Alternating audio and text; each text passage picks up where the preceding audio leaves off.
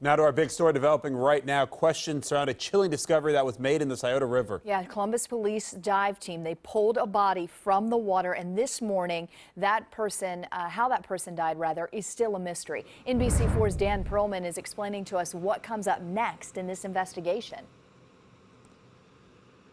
Well, Columbus police want answers what happened here in the Scioto River, and hopefully today they get them. That is because, as you mentioned, they did discover a body in the water here. Police say witnesses reported a car parked on the banks, loud music playing, and clothes nearby. So the dive team arrived, officers saying shortly thereafter they discovered the body. No indication this morning if it's a man or a woman, or quite frankly, if this was a crime or just an accident. Those are questions we hope to have answered later on today. Of course, as more information is uncovered, we will be sure to bring that to you both on air and online. We are live in Columbus. Dan Perlman, NBC4. Dan, thank you.